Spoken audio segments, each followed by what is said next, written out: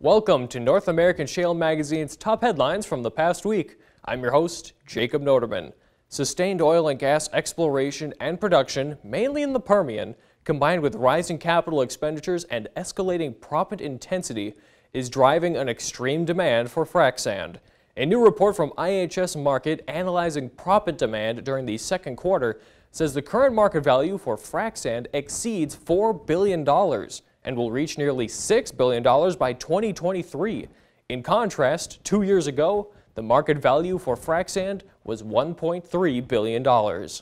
Panhandle Oil and Gas of Oklahoma City reports that it has completed a $9 million purchase of mineral acreage and producing oil and gas properties in North Dakota.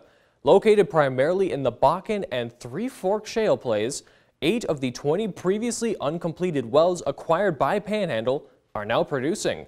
The company also purchased an additional 77 acres for nearly $800,000 located in the core of Oklahoma's Stack Canna play. Dallas Bay's Cogent Midstream is expanding its natural gas processing capacity in the lower Midland Basin of West Texas.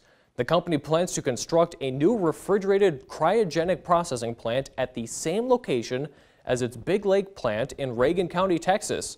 The new plant will have the capacity to process an additional 200 million cubic feet per day to serve growing natural gas production from the Wolfcamp Formation. Thanks for tuning in, and we'll see you next week.